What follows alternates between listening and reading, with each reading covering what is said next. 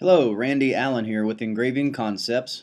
One of the many calls we take during the week are folks that are wanting to figure out how to save the preferences in their printer driver for their laser engraving machine. The Epilog, like any other printer, installs as a printer on the control panel in the Windows operating system.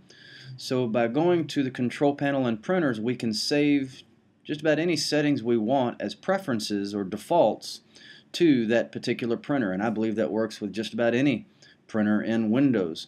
So this is the owner's manual in the Epilog, page 125 of this particular version of the manual. But changing dashboard driver defaults. These are the printed steps in the manual to show you how to do that. Let me show you how to do that in this video. Again, you like to set up preferences so that every time you get ready to print a job, you don't have to check autofocus, or you want to check that, or you want raster to be default or combine because you do more engraving and cutting in the same job as your day-to-day operation.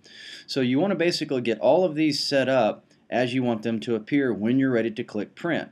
And that's true with anything advanced. If you do more rubber stamps, you can save the stamp driver as default. If you have color mapping settings where you do the different cutouts with vector in the wood, vector marking and vector cutting, you can set that up as default. So in the general section, you want to get it set up just the way you want it to appear. And the way you get there is you go to Start in the control panel, Devices and Printers. And again, this works with just about any printer. Right click on the printer to go to Printing Preferences. In Printing Preferences, get this set up just the way you want it.